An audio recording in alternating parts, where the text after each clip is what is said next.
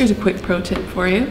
If you are working on a painting project at home, one thing that you want to do is keep your brush in good condition the whole time that you're doing it if you're edging in trim.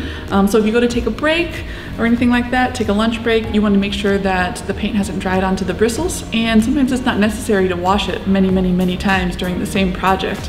In fact, that can kind of get a little sloppy if your brush is wet and you get the paint on it. That's where you get splatters. So when I'm working at home or at the museum or on site at a mural and I don't have time to go and wash my brushes in between jobs, if I've got paint on my brush, I try to take as much off of it as I can into my paint tray or whatever I'm working out of. But if I have a wet brush, I just have a Ziploc bag that I can close it into, seal it up, and that'll stay nice for me for at least the rest of the day, and it can be even longer. If you're working on a multi-day project, this is a really great way to keep your brushes in good condition so they can be used and picked up right again when you're ready to paint.